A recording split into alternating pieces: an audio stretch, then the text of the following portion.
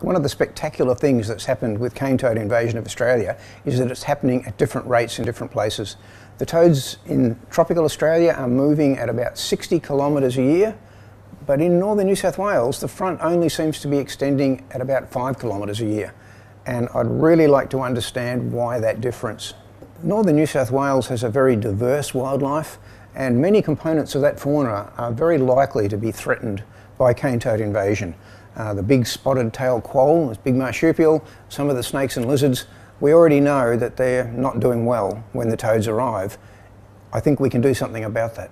So one of the things we've discovered is that the big risk to the native wildlife comes when their first encounter is with a very large cane toad, and that's typically what you find at the invasion front. You try to eat that toad and you die of a heart attack immediately. If there are small toads around, it's not such a big problem. You learn that toads taste bad and you shouldn't eat them. So that up in the tropics, the way to buffer the impact of toads is to release very small toads immediately in advance of the front.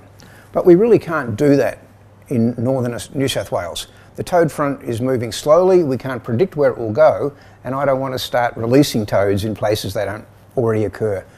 But we can do this, we achieve the same end and train the predators by using toad-flavoured sausages. We can actually make sausages out of toad flesh and put them out there in the environment, give predators a chance to taste toads, to get sick, and so when the real toads turn up a year or two later, hopefully that goanna knows that a toad is a very bad item for the menu.